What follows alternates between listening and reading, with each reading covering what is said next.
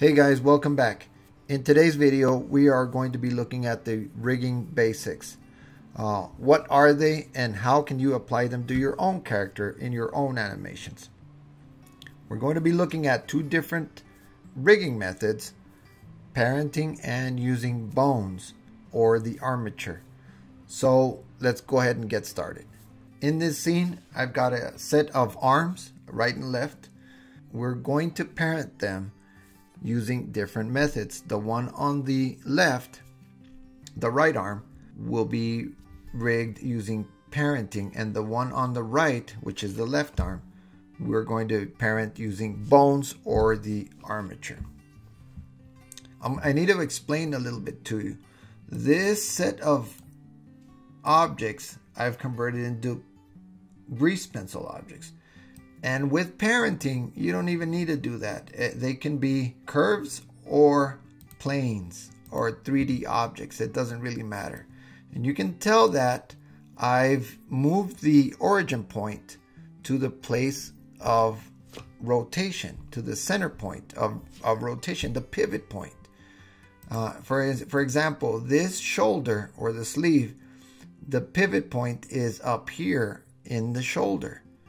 The forearm or the lower arm, the pivot point will be at the elbow, and the hand, the pivot point will be at the wrist, and I've already moved those. I have a video explaining that. And so we're going to parent these, and the pivot points have been moved to their position. In this side, we have the arm that we're going to rig using bones or the armature. And the pivot point doesn't really matter because we're not going to control this by clicking on the actual item. These have all been converted to grease pencil. We're going to control these using, obviously, the bones. So the pivot point, the origin point doesn't really even matter here. Let's get started by doing this one first, the parenting. Now, when you parent something, you are creating a hierarchy. A hierarchy means that one object controls another, and one object is being controlled by the main object. So for instance, this will control the entire arm. And in a hierarchy here, it's called parenting because the parent object will control the child object. The child object will be controlled by the parent object. So this is the hierarchy that we're going to create using parenting. And so you have to determine what object is going to be the parent of all the objects, the entire chain. And I've determined that the shoulder will be the parent for the entire chain. So I'm going to select the upper arm first. You select the child object first, hold down Shift, and then select the parent object. And then do Command P for parenting. And then you can set the parent, keep transform. Object, set parent, keep transform. And you can test it out just by selecting the shoulder and rotating it, and that upper arm is already parented to that sleeve or the shoulder. Now, so we're going to select the lower arm, child first, and then shift click on the upper arm. Child first and then the parent, Command P, object, keep transform. So again, if we just select just the shoulder or the sleeve and then we rotate it, the entire arm goes with it. I'm going to undo that. Select the hand, child first, and then select the lower arm. That's the parent, and then Command P to parent, and object, keep transform, and now it's completely rigged. This arm is rigged. Okay, let's go ahead and start animating. I'm going to select the shoulder or the sleeve, turn on auto keyframe, and then just rotate it a little bit so that it registers that keyframe on there. I'm going to move to frame 20 and raise it up. It'll create a keyframe. and then at 40, let's bring it back down. Now let's animate the lower arm. The lower arm, let's register that first keyframe. What do we want it to do on frame 20? Let's bend, let's bend it. Remember, we're only rotating the Y. So let's bend it all the way to here, and then on frame 40, let's do this. And then the next object we're going to animate is the wrist, the hand. Let's rotate it just a bit so that we can register that keyframe. On frame 20, we're going to bend it in. And then at frame 40, let's put it there. So if I hit play, there we go. That's it. That's all you have to do. Okay, let's look at the arm on the right. For this one, we are going to work in object mode, and we are going to start creating the joints. In object mode, go ahead and add armature, and that's going to create a single bone in your scene, and that's okay. Grab it. Let's go ahead and grab it and put it right up here in the shoulder. This is the main. This is the start of the joint, and this is the end. So in edit mode, I'm going to grab this end and put it right on the elbow. In order to extract or extrude another joint, I'm going to hit E and then put it right on the wrist. And then hit E to extrude again, hit E, and then put it right on the end of the arm. And there is my armature, there is my bones, but right now they don't control anything. If I rotate them, they don't control anything. I just created them.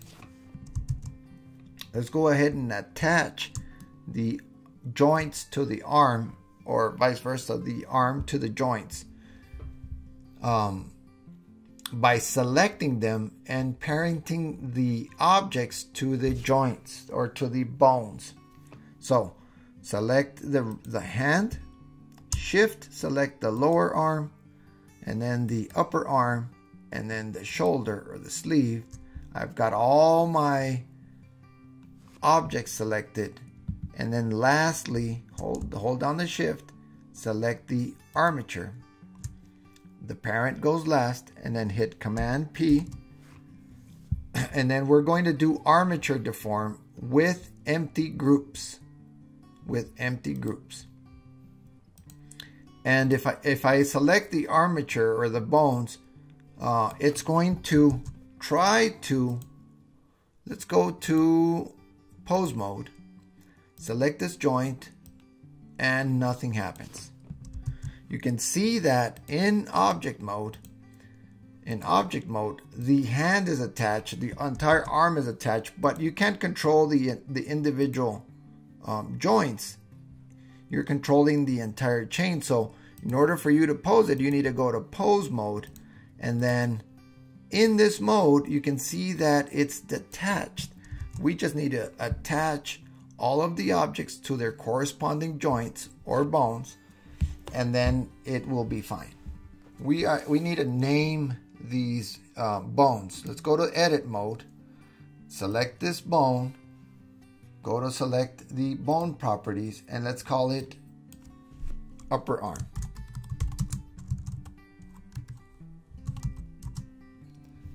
Select this one, we'll call this lower arm.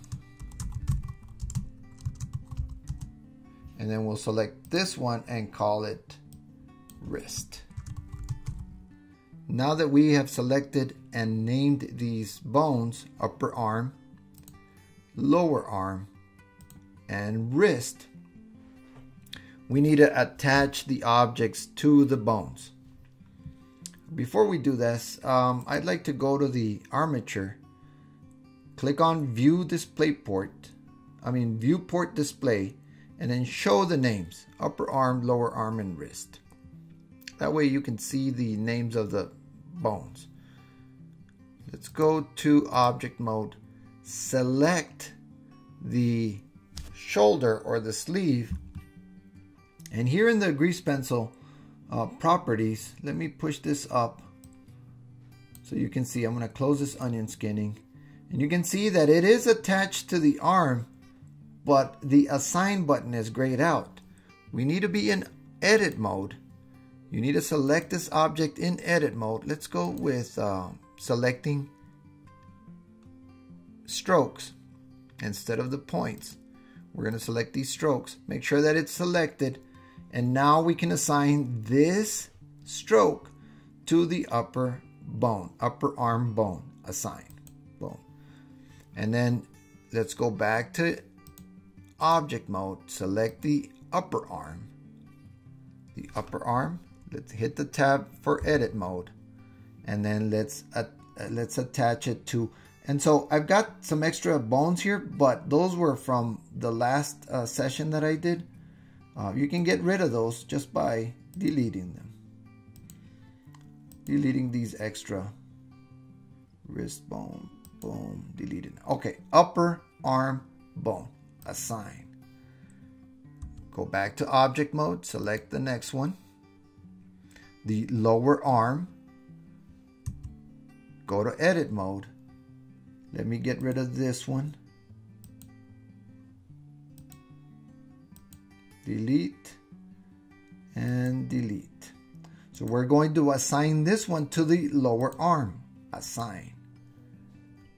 Let's go back to object mode. Select the hand, edit mode, and then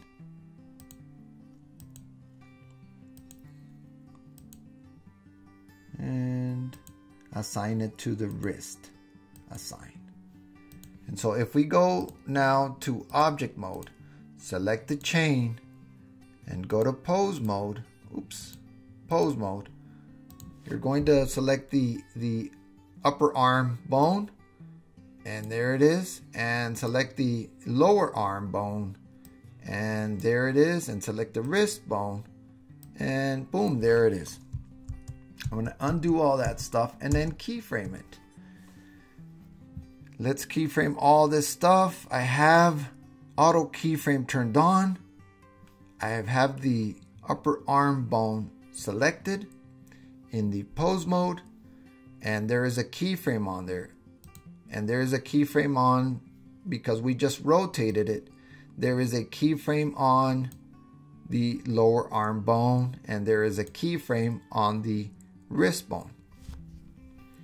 On frame 20, we are going to start animating. We're going to lift this arm. We're going to bend this. Let's do this kind of extreme. And in here, and then on frame 40, we're going to bring this in.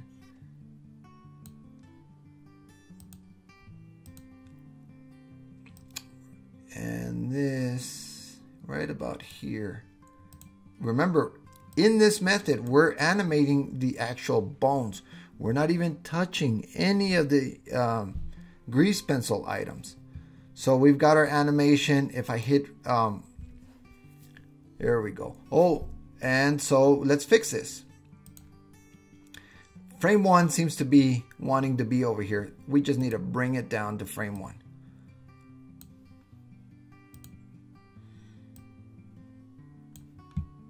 Now let's hit play. Goes up and over, up and over. And that's it, guys. Parenting method may seem a little simpler. It can get complicated. Remember, you're building a hierarchy. The shoulder is the parent of the upper arm. The upper arm is a parent of the lower arm, and the lower arm is a parent of the wrist or the hand.